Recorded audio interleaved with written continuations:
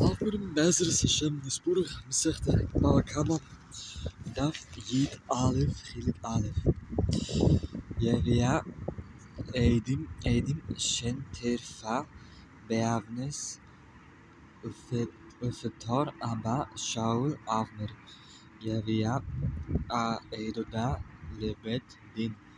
This means that the Bailey should bring witnesses, Edim, that the behemoth was small through circumstance beyond his control, and based on their testimony is exempt from liability.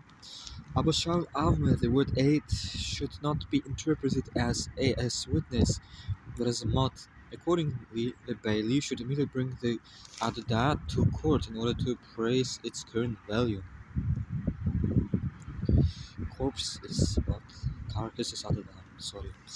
My love Baha Kemi Plagi. The Mar Sevar. Bechot Nevila de Netzik. Hui. The Mar Sevar. The Netzik Hui. What? Is it not so that they disagree about this Dvar? The Mar Sevar Abba Shaul holds that the loss due to the diminishing value of the Adodah is sustained by the injured party, and so there's a need to praise its value immediately in order to correctly assess how much the one liable for the damage must pay. The first Tana holds that the loss is due to the diminishing value of the carcass. Holds that the loss due to the diminishing value of the carcass is sustained by the one liable for the netzik, because the Torah granted him ownership of it. La decholi lema de netzik vehacha betorach nevila kemi plegi. The Gemara rejects this. La, everyone agrees.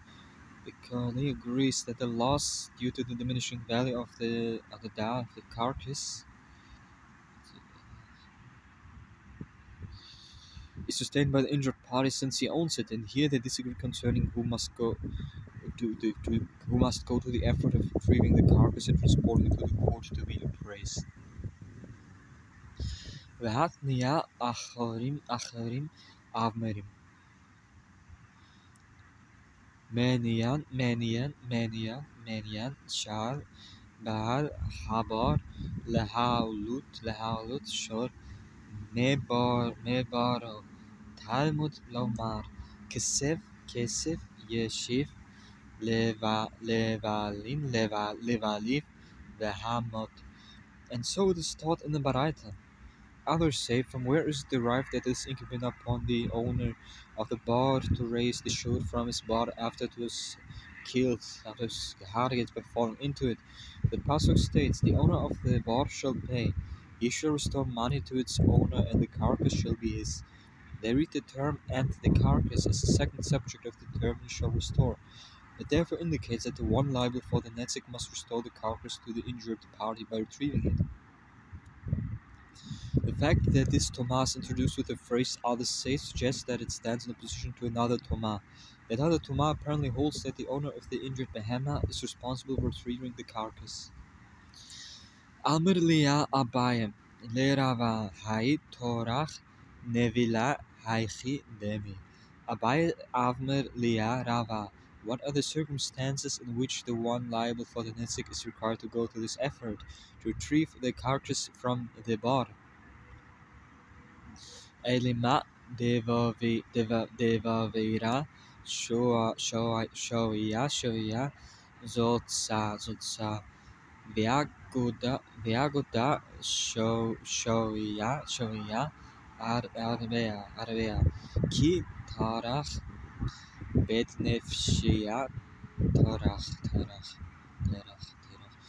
If we say that while inside the bar the carcass is worth a dinar, and when it is at the edge of the pit, since it is more accessible, its market value increases and is worth 4 dinars. And when the one liable for the netzik expands the effort to retrieve the carcass, he is expanding the effort for his own sake, since by increasing the value of the carcass he reduces his own liability. Therefore, he will certainly retrieve it of his own accord, and if not, and it is not necessary for the Torah to require him to do so.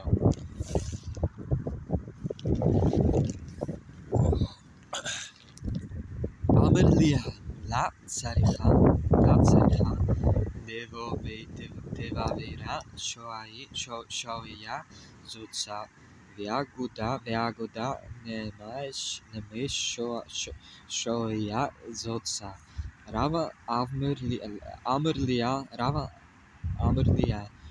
no, לא צריכה to require him to retrieve the carcass, the agoda, where it is not necessary to require him to retrieve the carcass in the case where, while still inside the board, the carcass is worth 1 dinar, and when it is at the edge of the board, despite being more accessible, it is still worth 1 dinar.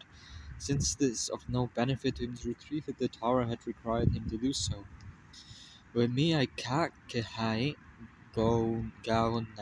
gauna. Ein deha ameri einishi keshura bemata betsuza keshura bedvora betsutza. The Gemara gives a shayla. But is there even a case like this where, despite being more accessible, its market value does not change?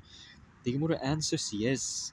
As people say, a beam of wood in the city sells for 1 dinar, and the beam of wood in the Sada also sells for 1 dinar, despite the fact that it needs to be transported from there to the city. Amr Shmuel ein shemin la leganef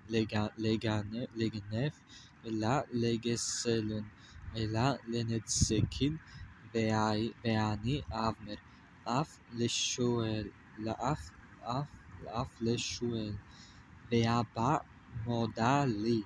Shmuel Avmer. The practice of the court is that when a behema or other items stolen then is damaged or dies, the court does not appraise its current value and assign ownership of it to its owner. In order, the perpetrator should have to pay only the difference between its prior value and its current value, neither for the sake of a thief nor for the sake of a robber.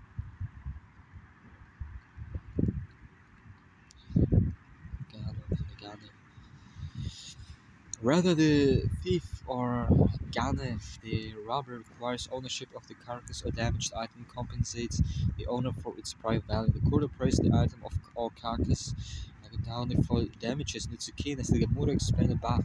And I say that they appraised the item or behema even for a borrower who borrowed that item, and while it was in his possession it became damaged, or borrowed a behema and while it was in his possession it died. And Abba, meaning Raf, concedes to me. I baya lechu, hachi keamer af leshuel shemin ve'aba modali, al delema hachi keamer, ve'ani avmer, af leshuel ayin shemin ve'aba modali. A dilemma was raised before them. It is what Shmuel is saying. The court appraises the value of an item of a carcass even for the sake of a borrower. And Abba concedes to me, and perhaps this is what Shmuel is saying. And I say that the court does not appraise its value even for a borrower, and Abba concedes to me. Tashma, come and listen. The hachua gevera, the shayir, nergar, mechavriya, tevra ata lekumya, the raf amr liya. Zeil shelim liya, nerega malia shema mena ayin shemin. Tashma, a resolution from the following incident. There was a certain man who borrowed an axe from another and he broke it. He came before Raf to rule if and how much he was liable to pay for it.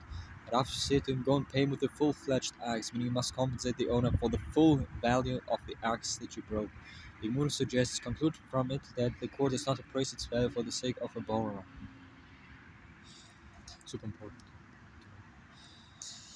When you borrow things, it doesn't have to be an axe, but you get that idea. Atraba medameri lia Rav kohana verav asile Rav deina haki veshetik shema mena shemin. The Gemara rejects this on the contrary from the fact that Rav Kahana and Rav Assi said to Rav on that occasion, "Is this the halucha?" And Rav remained silent. This suggests that he conceded that Toma that the borrower had should not have had to pay the full value of the axe. Accordingly conclude from it that the court appraises an item value for the sake of a borrower. Aitmar Amir Aula Amir Revi Eliezer Shemin Legenev Velexelo Rav Papi Amir Ein Shemin Behalachota Ein Shemin La Legenev La Legeslon Avel Yishuel Shemin Kedarov Kohana Rav Asi. An Amoric dispute was stated. Allah Avmer and Rav Eliezer Avmer. The court appraises stolen items value for Ganef for a robber of Papi Avmer. It does not appraise its value for them. The Imura concludes and Halufa said the court does not appraise value either for a thief or for a robber, but appraises value for a borrower in accordance with the Toma of Rav Kahana and Rav Assi.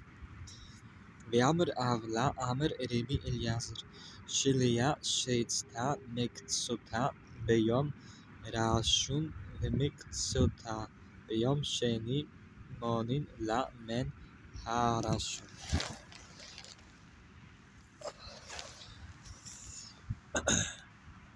The Gemara cites initial halachot taught by Allah, citing Rabbi Eliezer. When Isha gives birth of or miscarries a fetus, she's never rendered tameh. Even if she delivers only the afterbirth with no discernible fetus, she's rendered bituma, right, ritually impure due to the possibility that the fetus was dissolved in the afterbirth, and it is therefore considered as though she delivered it. The length of the period of impurity depends on the sex of the child. In the case where it was unclear what the sex is, she must observe the longer period of 14 days. And at the end of that period, she may purify herself by making tevilah in the mikvah. And Allah Avmer, the Rabbi Eliezer Avmer, if part of the afterbirth shall emerge on the first day of the Isha's miscarriage and part of it emerged on the second day, one counts the period of Tuma from the first day. Amr Leah Rava Ma Deatich Lechumra. Rava said to him to Ula. What is the rationale for your Tuma to begin counting from the first day? It would appear to be based on the following. Tuma is engendered only once the woman has delivered the fetus. This is defined as the emergence of the majority of the fetus, or its head. Since, in this case, the fetus is not discernible, one must consider the possibility that it had already emerged on the first day. And therefore, one is required to act stringently regard her as impure tameh from the first day. Chumra deati leyadi kola hua deka metacharet la merashon. Rava questions the property of acting stringently in this case, as it is stringency that results in a leniency, because if she begins counting from the first day, it will also render her fit to immerse and become pure, tahor, from 14 days after the first day.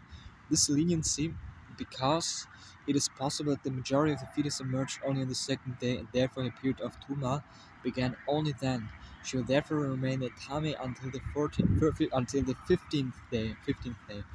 Ela Amr Rava Lechush Chosheshot Meimina La Meimnea La Lashoni. Rather, Rava Avner, with regard to being concerned for the possibility that she is Tame from the first day, she should be concerned. With regard to counting the period of Tuma, one counts only from the second day.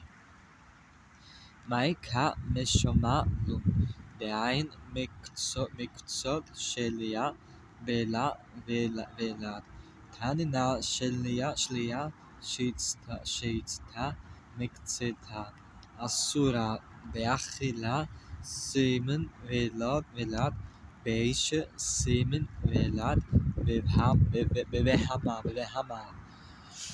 The Gemara asks, what is Ula teaching us through this halucha? Does it mean to teach us that part of the afterbirth does not emerge without a part of the fetus inside? But we already learned that in the Mishnah, the Chunin, Ein Zion, when a behemoth is shechted, the animal and everything inside it becomes permitted for consumption.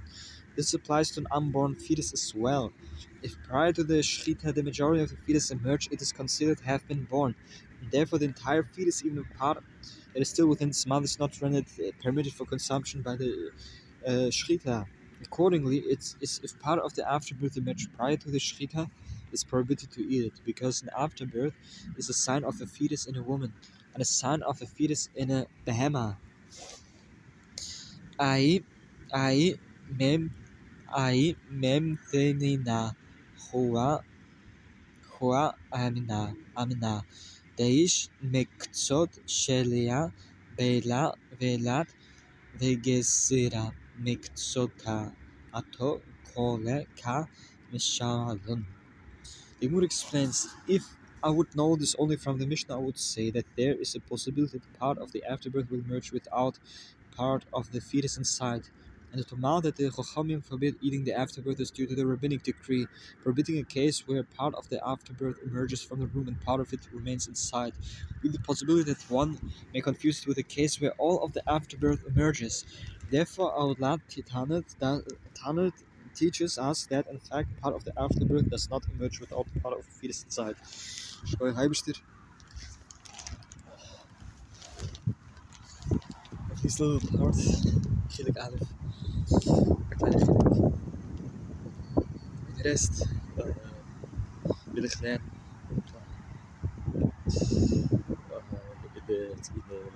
In de roep, het zingen. Shkoi. Goed af. Vrijdag Gitten Shabbos.